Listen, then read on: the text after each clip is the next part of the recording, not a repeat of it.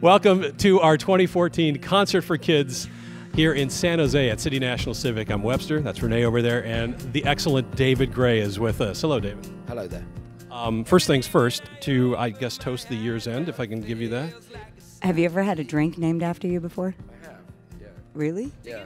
It was at the Blue Balls Festival. And they named a Cosmopolitan after me. A David Gray Cosmopolitan, because we sat up all night until the morning drinking Cosmos, and it's basically it's double strength as far as I can make out. So it's a David Gray Cosmo, which is basically extra strong.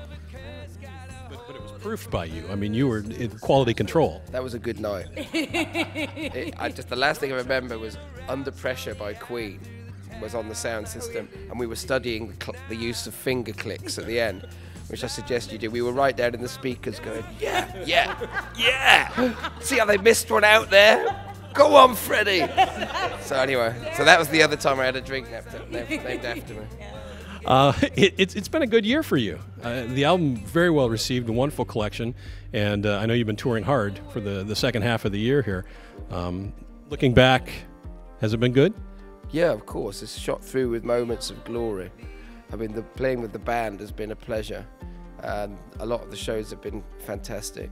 It's just hard work. I mean, and I think that's the music business too. You know, the numbers are horrifying, and you just try and concentrate on the positives, which is, you know, the singing of the songs and the doing it. But yeah, it's a lot of turning up. That's what going around the world. I've been on the go since March now, so it's been fairly relentless. I need a break. I definitely do.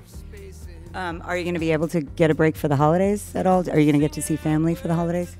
Yeah, I got one radio show performance when I get home on the 17th, and then I'm free through Christmas, and then I basically leave to do a show on New Year's Eve, just after Christmas. So I get about a week and a half off, and then January's looking nice and clear. So I've got my eye on that. How do you spend the holidays? Are you? Is there big fun Christmas stuff going on in the David Gray household? Well, because I haven't been home for basically the last 9 months, I'll have to do some serious tidying up. Everything's going to be in the wrong place, you know what I mean? So that's item number one. Then I'll say hello to the family. Then I think pour myself a nice stiff drink. Perhaps a David Greyhound. Yeah. It's closing in on Christmas here, and you were part of the Peace Collective project, recording all together now. Yeah, that was fun. You were, was like 60 performers part of that? Yeah, crazy. God knows what it was like trying to mix that. It must have been horrendous. That's all I was thinking. That's what I wanted to ask you about, because I'm assuming this is all done in a very tight time frame. Yeah. Wait, can everybody explain what you're talking about to me? Yeah, this is a song that was done because famously it's the 100th anniversary of World War I, and about this time 100 years ago, the two sides stopped fighting and got together in no man's land and basically played football and had drinks and spoke to each other, but the generals came down on it, and it never happened again. But it was about this spirit of camaraderie and goodwill, not seeing the enemy as sort of alien monsters, but seeing them as people. So I don't think it's happened very often in the history of warfare, but it happened then. And so All Together Now is a song by a Liverpool group called The Farm that was a massive hit while I was living in Liverpool in the early 90s, so it has nostalgic value for me.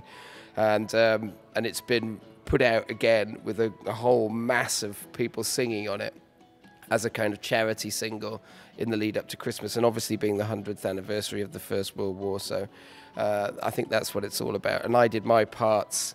And then Holly Johnson came in after me from Frankie Kiss to Holly, which was really funny. I had a really nice chat with him. Nice one, Holly. You know, that's my era, that 1984. So it was anyway. So it was great fun. There was loads of people. Mick Jones was there from the Clash the day I did it. Gabrielle, the Proclaimers. So. Yeah, it was just fun. I sang the whole song through a few times and did some harmony bits and answering vocals, and then left them to it. And I just thought, my God, if everybody comes in and does that, they're going to have such a stupendously large music file. It's going to take them about 3 weeks to decipher it all. It's out now though, so it's obviously getting attention. Our concerts for kids benefit Toys for Tots, and so we always kind of wonder, what toy did you have in the back of your head from your long gone youth that was the favorite thing for you? What was your favorite toy as a kid? Play with toys. I had a bear, Joey. That was my first like significant toy. Yeah, Joey was basically he was number one, and I don't know what happened to him, but he had stripes. He had some stripes on his chest. That's all I really remember. Well, can we toast Joey Bear? Joey Bear. And David Gray. Here at our concert for kids in San Jose at City National Civic. Thanks so much for being here, man. It's great to have you. Happy holidays. Thank you.